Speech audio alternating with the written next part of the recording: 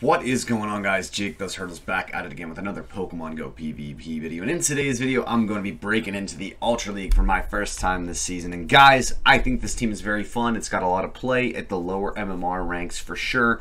I'm playing at about 2100 MMR or ELO in these battles, as you can see on the screen here coming up. So we're going to get into the battles straight up here, guys. There's the music. Okay. So, battle number 1 at 2111 MMR or ELO. We've got Avalugg with standard moveset. We've got the Giratina altered with Shadow Claw, Shadow Sneak, and Dragon Claw, and the Sirfetch'd with counter Leaf Blade and Night Slash. So, I played this matchup in this lead about 1,000 times last night, and I got used to it. What I like to do is crunch.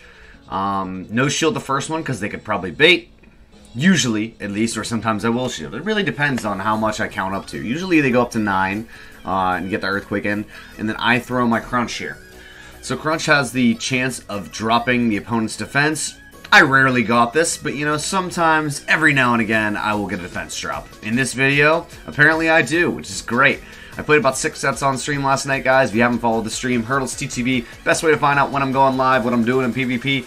Go there, go to my Twitter, and see what's going on. So now, after we throw the Crunch, we're going to throw a Body Slam, and we're going to be just chipping away at this wall rain. No matter what, we don't really need switch advantage here, because we can farm this thing the entire way down, so we're not going to shield this.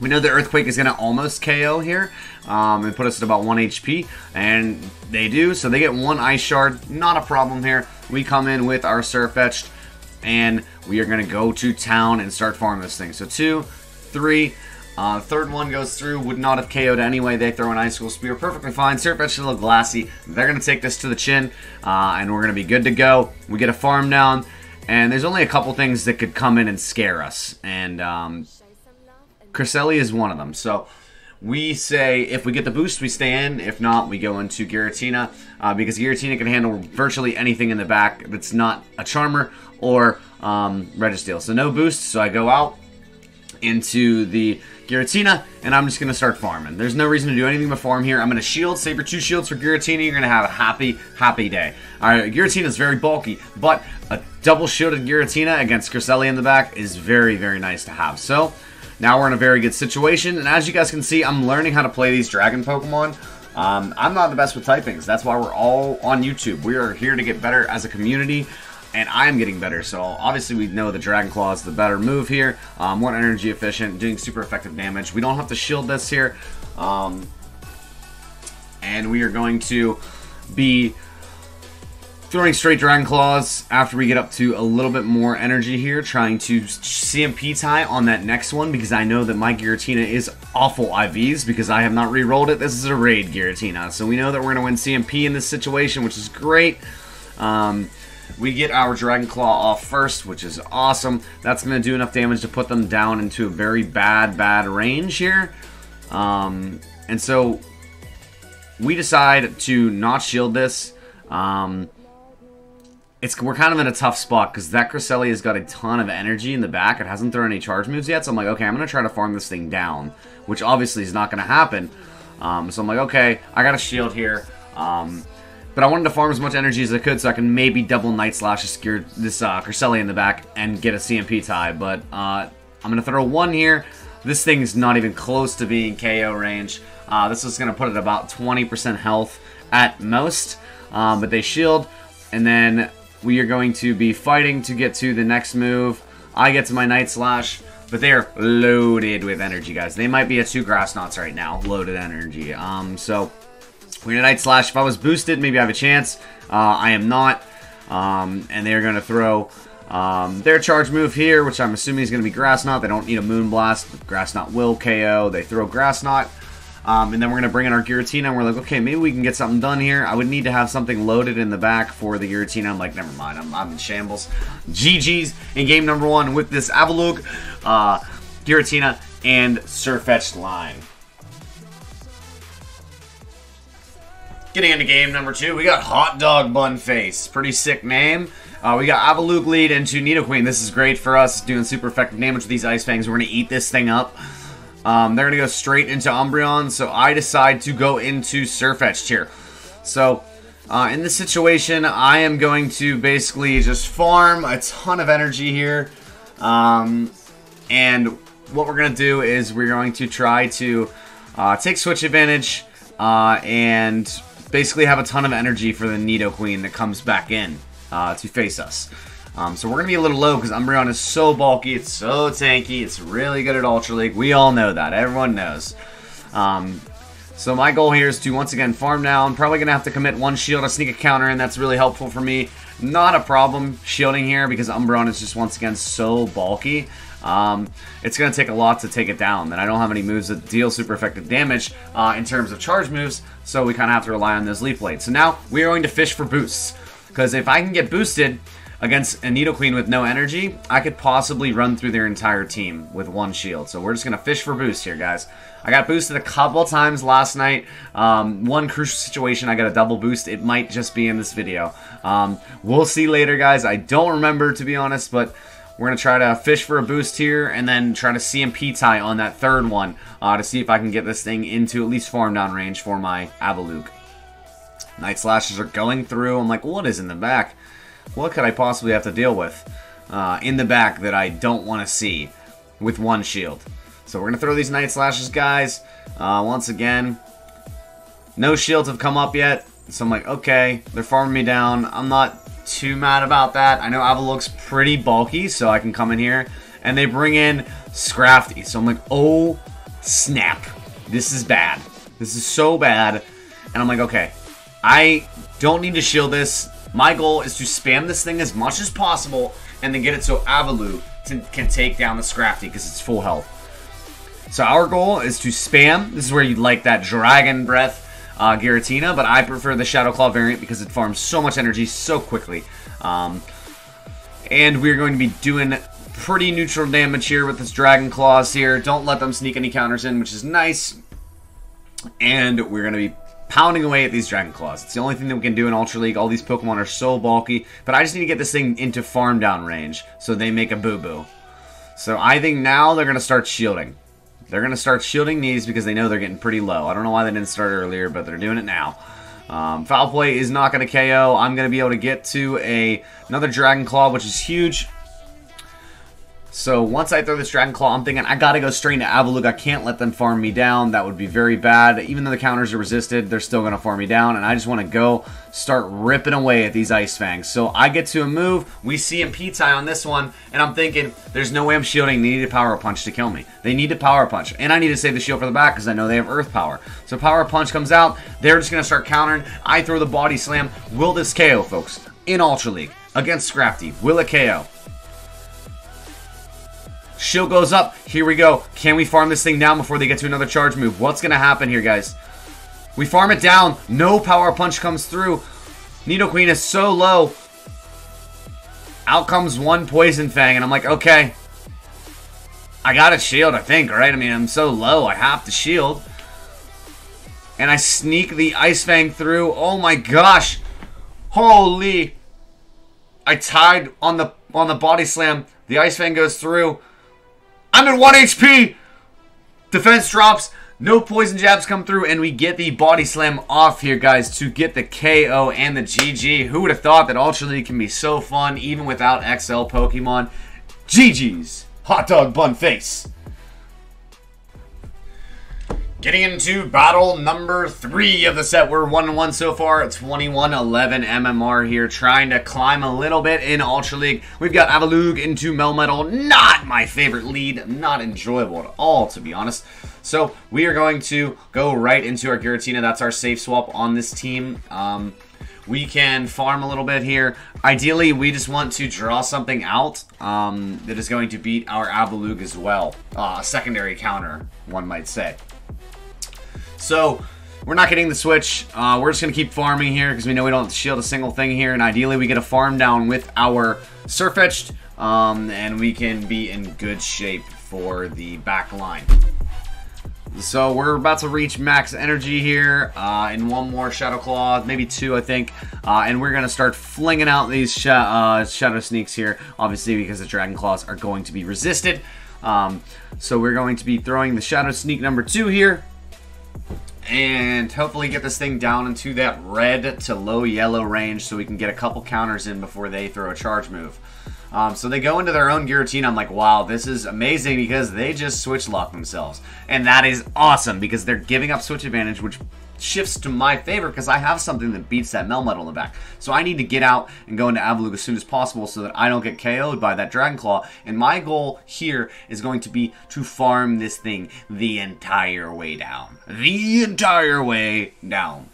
We're going to see how much these Shadow Sneaks are doing. They're not doing very much. I'm going to try to farm this thing the entire way down. Once you guys commit to a farm down, you commit to the farm down. So we're going to farm them down. Alright. No shielding everything here. This isn't the Giratina that's got Shadow Ball, so we're not afraid of any of these charge moves. Shadow Sneak is going to be tickling me. I am going to be farming them the entire way down. And I'm hoping that Melmetal comes back out because I've got a Crunch locked and loaded, ready to go. We still have shield advantage. We still have switch advantage. We have the hard counter in the back. I'm feeling pretty good about how this match is going to go, guys.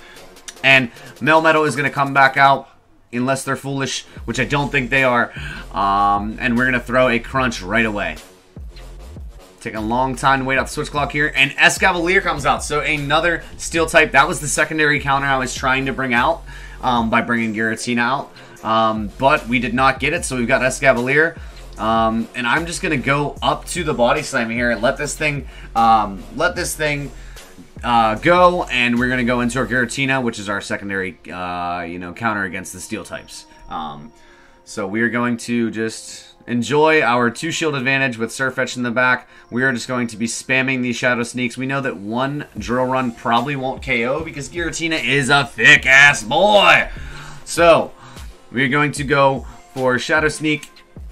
It's a preferred move, and I get KO'd. I was about probably 1 HP. It looked like I lagged a little bit there. So our goal here is going to be to fish for boost, see if I can get boosted before I go into Melmetal, and then just farm that thing down. It's a win-win scenario because I take this thing out, I don't have to shield a Drill Run, and I can possibly get a boost, but they shield, so it makes it even easier for me. Then I can just farm this thing down. I have to shield this because Mega Horn could hit pretty big. Acid Spray is annoying. Aero Ace would be super effective. And obviously the Drill Run is going to be pretty solid neutral damage. But I didn't realize this Melmetal was so low, so I'm like, okay, I can farm this thing down and then throw a Night Slash. And they're going to quit, so it's going to be a GG. Game number 3 of the set, moving to 2-1 in Ultra League. Moving into battle number 4, I'm going up against Raditz. Good thing I'm a big Goku guy, so we should be chilling here. Unfortunately, in this lead, we are quite literally chilling, and they are going to burn us to death. So we need to switch into our Giratina, which is our safe swap here. We're counting 2, 3. Here comes the Brave Bird. They switch out. They have a Brave Bird locked and loaded. Out comes Registeel. Not my favorite. This is kind of a bad situation, but we can get out of this. We've gotten out of worse before, so we're just going to be flicking these Shadow Sneaks because, once again, Dragon Claws are going to be resisted by the best buddy, Hundo Registeel here. Shadow Sneak is the move. If this thing had stronger charge moves, we'd be in the worst possible shape known to man because this thing would be so strong. So we're going to be Shadow Sneaking once again here, guys. This mirror, I believe that it was easily done 27. My coach, my teammate, and very dear friend commented that he wishes he could fast forward this matchup. This matchup is awful. It is so long, and it stinks. So we're just going to sit here and fling these, hoping to maybe just save our Giratina or just let it fade on into oblivion. Because this matchup's been going on for a solid 1 minute, and nothing has happened. We are getting this thing low, and there's no real win condition because we've been debuffed 2 times, now 3 times.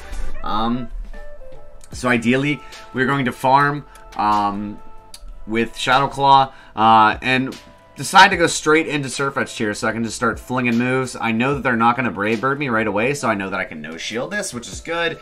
There's no reason for them to Brave Bird here. They will obviously want to get this thing boosted because they know Avalugg's on the back. So we're going to just throw a Night Slash here, and if we get boosted, we have a chance. We have a chance. We know that we can maybe CMP tie them on the next one. And no boost comes through, so we're kind of in shambles. I'm going to decide to let this thing go, I believe. And then just go into Giratina because we know we still have Giratina left, and that Registeel's low enough that it's not going to pose a threat to our Avalugg. So we go into Avalugg actually. Oh my gosh, I'm a maniac. Oh, I fat-fingered here, I think. This is where I fat-fingered. Oh, yeah, this is where I fat-fingered on stream. I didn't mean to do this. I meant to go into Giratina, and I accidentally went into Avalugg. But I was like, okay, I can battle out of this. I'm fine. I'm fine. Everything's gonna be fine. I'm like, switch clock's almost up. I just have to shield, and I'll be good. And I can farm this thing down. So I'm like, okay, shield, go into Giratina. I'll be okay. And then I'm like, no, I can farm this thing down before they get another one, can't I? And I get it. I get the farm down. What's in the back that I can handle?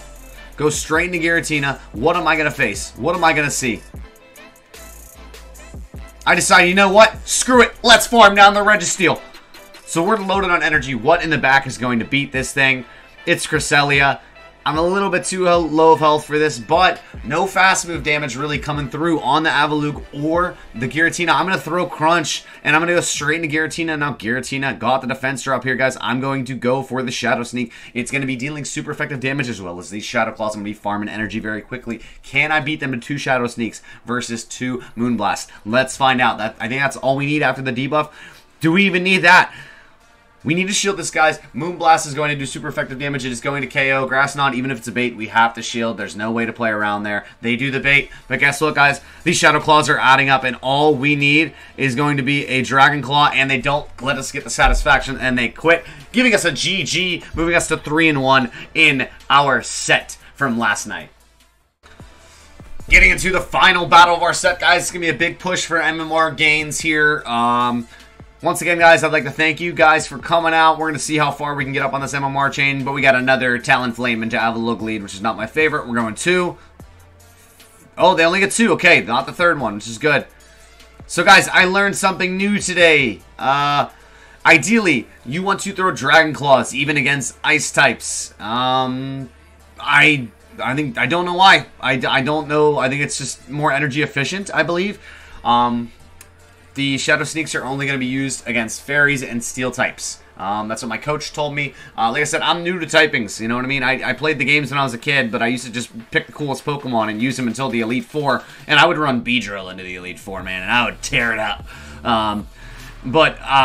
So I probably could have done better in this match if I would have used my energy a little bit more properly, but even then, I still don't get the 3 Dragon Claws. There's just no way. But this sets me up with a good farm. And I can possibly farm this thing the entire way down, get loaded up for this Talonflame in the back, and hopefully have a chance at winning. So ideally, we need to no shield here and save our shields for the Talonflame. Talonflame's going to be revved up on energy. It has 2 at least. So we're going to farm down here and be pretty loaded. I think I want to go up to Brave Bird here so I can possibly draw a shield from this Talonflame. Their Incinerate comes in. This is going to be the Brave Bird Incinerate. So, third one comes through. See if we can get a shield.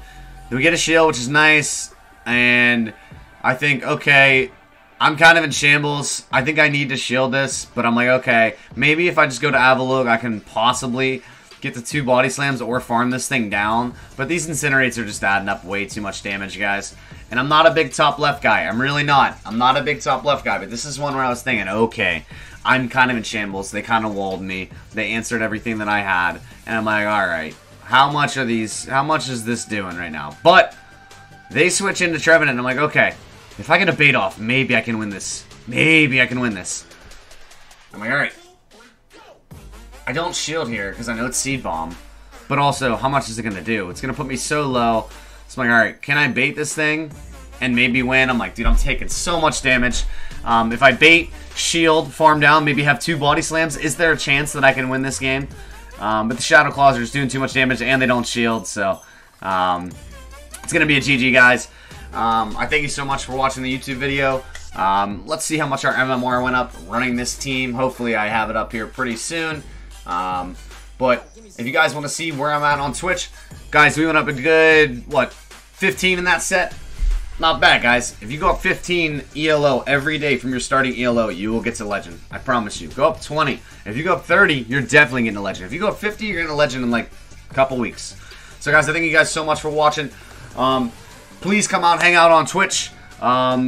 It's my favorite place to be. YouTube's awesome, but Twitch is even better. Hurdles TTP on Twitch. Jake does Hurdles on Twitter. Thank you guys so much for watching. Peace out, Hurdle fam.